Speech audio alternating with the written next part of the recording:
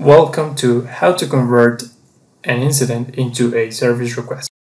If one of your clients mistakenly submitted from the self-service one incident instead of a service request, you can either delete the record incident and create a service request on his behalf, or you can convert the incident into a service request. In the backend, service requests are actually incidents. They are just a different type ones. This is why we can't convert incidents to service requests. However, it is important to note that it is not possible to convert service requests to incidents.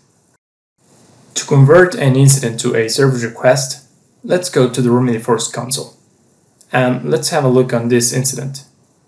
This user is requesting to access to a platform. It should have been a service request. To convert it, we have to select on the request definition field the proper one. I have a service request for these cases, which is request application access. We select it and we click save. A pop-up window will come and we fill the required data. Then we hit save. Now we can see that our record is no longer an incident. It has been converted to a service request. This will be all for now.